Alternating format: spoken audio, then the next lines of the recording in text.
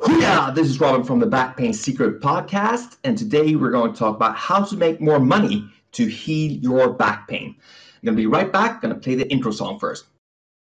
So, here's the important question. How can back pain sufferers like us, who don't want to use prescription drugs or go through surgery, heal our back pain? How do we live our daily lives in a way that allows us to go to work, take care of our families, enjoy life, and still manage our back pain? That is the question, and this podcast will give you the answer. My name is Robin Wakeham, and welcome to Back Pain Secrets. Okay, guys, I'm back, and today we're going to talk about how to make more money to heal your back pain. It's kind of a strange topic, but we're going to get into it, okay? But before, guys, I'm going to give you a short update what's been going on here in my life. It's been really hectic. And as you know, if you've been following me, I'm trying to be on all the different networks, and it's just been too much. I got all the other stuff, different physio businesses. So I'm redoing a bit how I'm going to set this up, okay? So I'm going to go live for 10 minutes every day on Facebook, Instagram, and YouTube, okay? I'm also going to produce a podcast more or less every day. So that's going to be the core way to follow me in the future.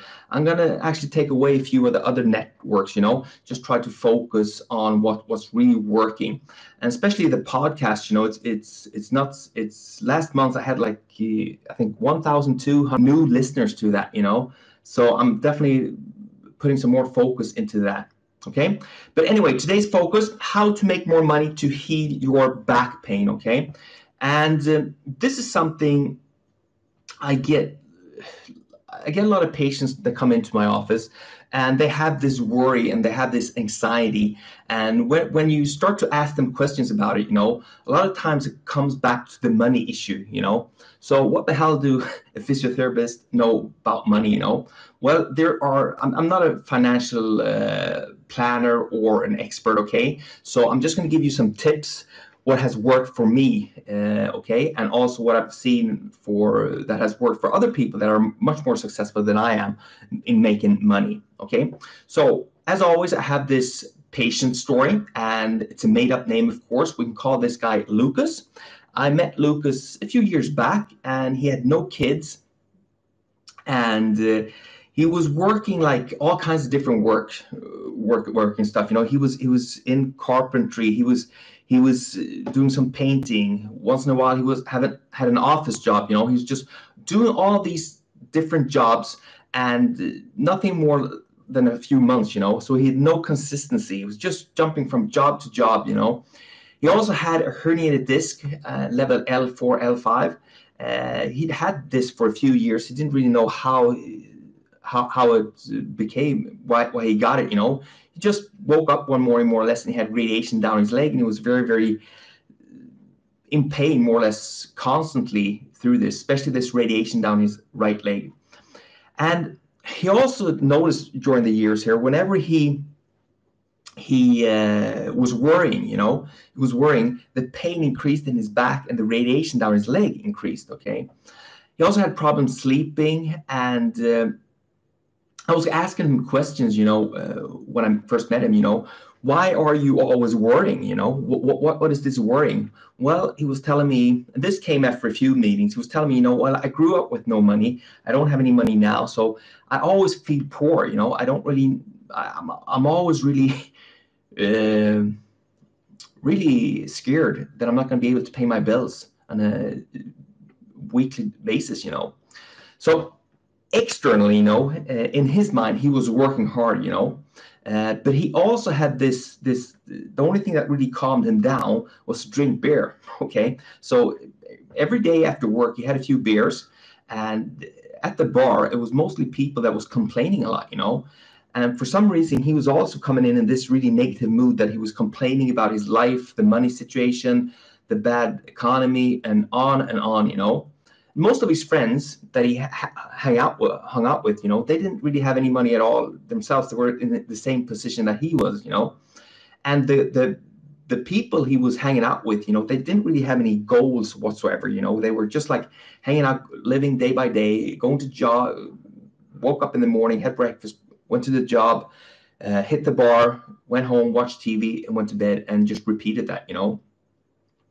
But internally, you know, Lucas, he felt like he wanted more out of life. You know, he definitely wanted more out of life. He wanted to contribute more, and he also wanted to get some new friends.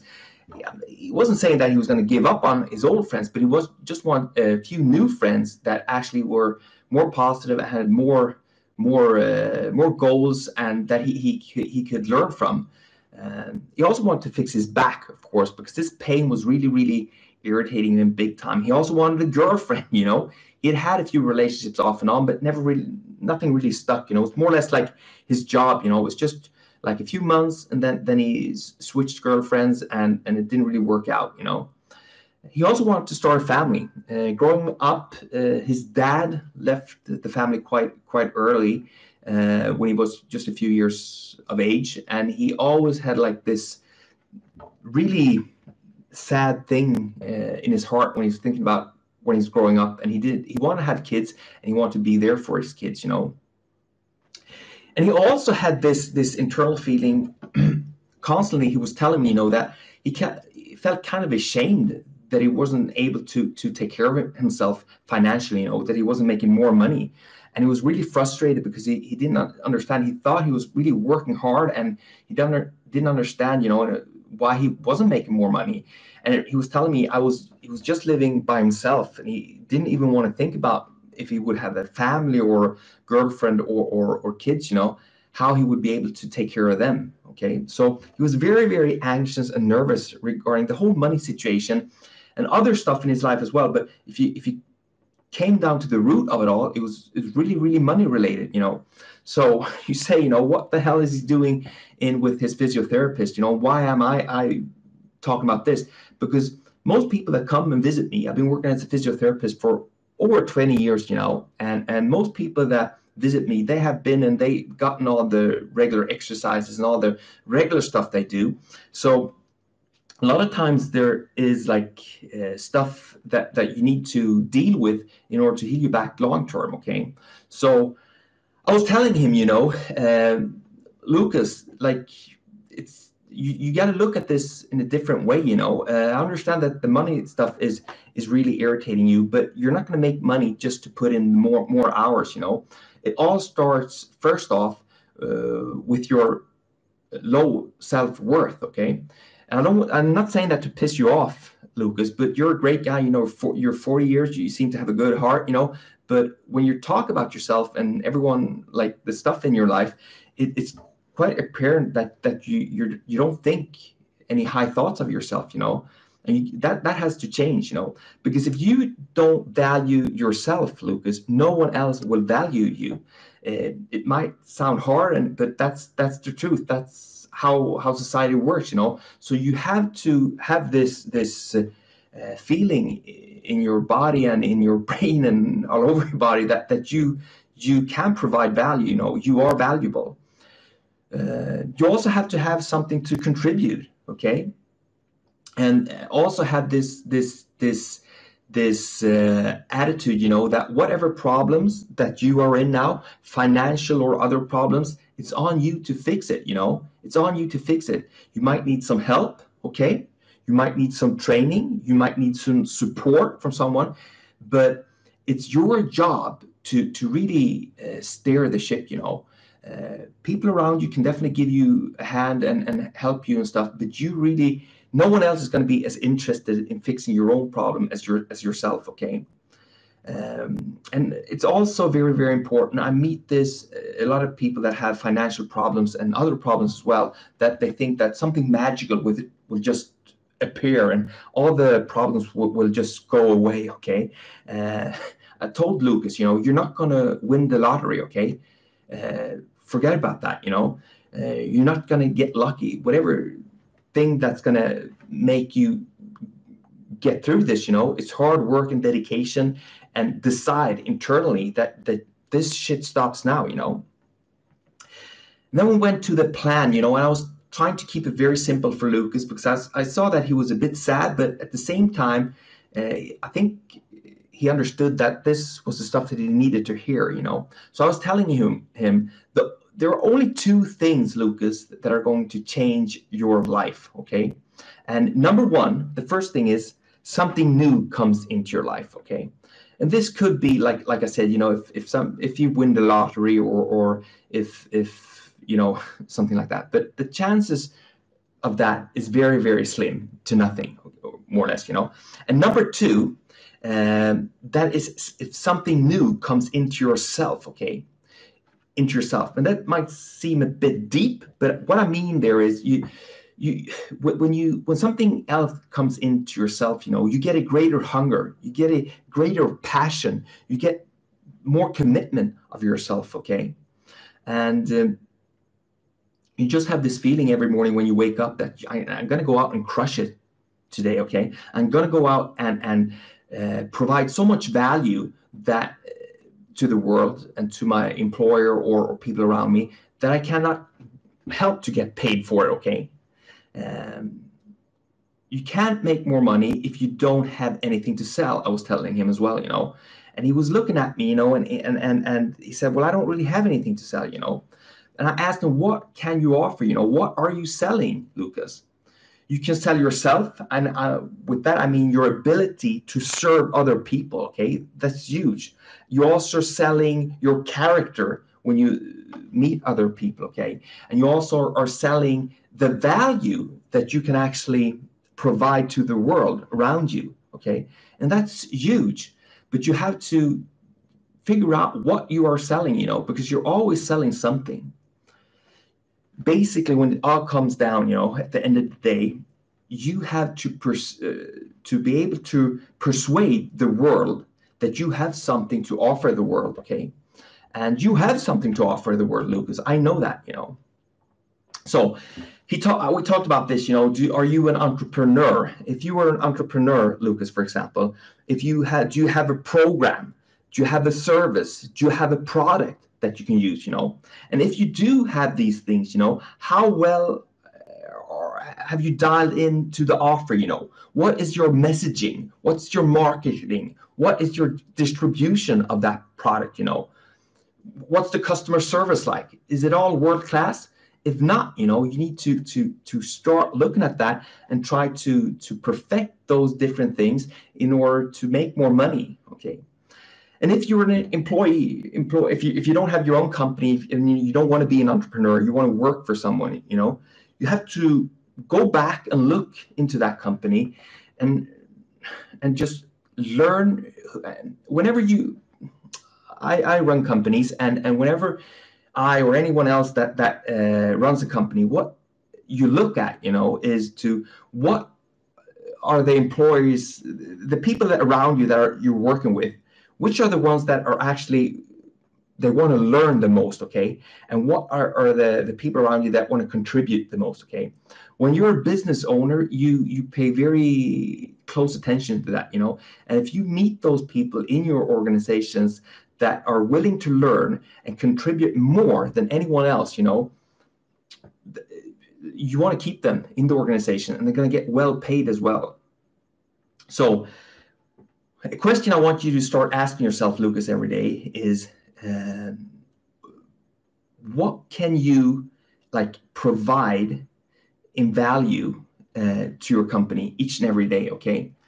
How can you do this every day? Every day you ask, you know, how can I provide more value to the company, my employer, than anyone else around me, okay? It's a very simple question, you know. How can I provide more value to everyone than anyone else around me, you know?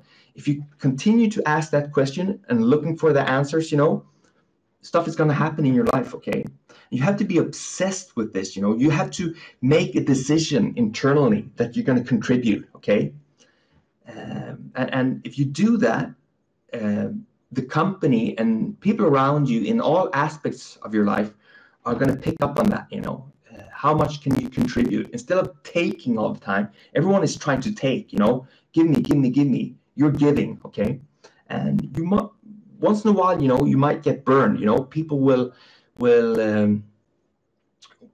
just take advantage of you. But if you continue to contribute like that, nothing can really stop you, you know, because there's a lot of other people around there in the world that are contributing as well, and they are looking for people like you. So I was telling that to Lucas. Okay, so the achievement Lucas had, you know, I met Lucas a few times, but then he had like 3 or 4 months when he wasn't coming for visits, and then he came back. So he came back, and first off, he was taking a few courses in public speaking, okay, and also selling. And we actually had a chat regarding this, you know, and I was telling Lucas, you know, the best thing you can do is to learn to speak in front of a crowd of people, okay, because most people are really scared regarding that, myself included, okay. And I still get like butterflies, and I get nervous when I speak in front of people, but it's really something that I've learned to try to control. It's a work in progress, okay. I can definitely get better. And also the ability to sell, you know. And I'm not saying that you should like go out and sell snake oil, but if you have a good product that you know can really help someone, okay, really help people, then it's more or less your obligation to be able to show them the benefits of that product, okay. He also had a day job. He was still on the jobs when he was like off and on, but he also was going to school in the evenings and night, okay. He hadn't been to the bar. He hadn't had a drink for 3 months, and he was going for his daily walks for 30 minutes. He went to the gym twice a week. So he lost a few pounds, but he also, the sciatica was all gone in his leg. So that was good. And he's actually been on a date as well. Someone that he met at night school, okay? And this person was quite positive, and he was talking about her, you know, that they were gonna go on a few more dates and stuff. So he was really happy about that. So the transformation Lucas did, you know, the last time I met him, it was like 80% of his back problems was all gone, you know. He had a more positive attitude, and he had put up a few goals for himself. But most important of everything, you know, he was proud of himself. He was more proud of himself. He didn't feel ashamed, and he knew that he was on the right path, you know, and he felt hope again. So important. Okay, guys, this episode has been quite like a bit out there, you know, but this is something that I get quite a few of my patients come into me, and they have this problem with their back, and it comes back to the anxiety that they're not making enough money, or they're not able to provide for themselves or their families. So if you got some value from this, you know, please share this episode on your different networks there. And if all goes well, I'll see you guys tomorrow, okay? And guys, remember, you're just one step away from healing your back pain.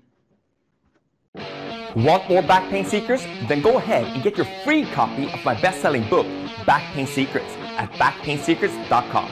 Inside this book, you will find my top secrets to healing your back pain without prescription drugs or surgery that have helped thousands of other people just like you.